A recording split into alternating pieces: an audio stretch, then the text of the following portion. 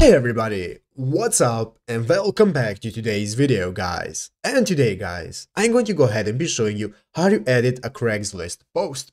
This is a very simple thing to do guys, so make sure to watch this quick and easy video till the very end and follow my steps correctly so you can make sure this works the same for you and that you can do this yourself. But yeah guys, let's get straight into it. So guys, the first thing you want to do is go ahead and open up the official Craigslist.org website right here and log into your account if you haven't already. After logging into your account guys, you'll be greeted by this main page right here, which is the home page of Craigslist. So if you do not know how to log into your account, just go ahead and click on account right here and it will take you to the sign up page where you can either create an account or log into one. So guys, now let's say that we have made a post, we have posted some ad right here selling something, but now we want to edit it. Well guys, this is how to do it.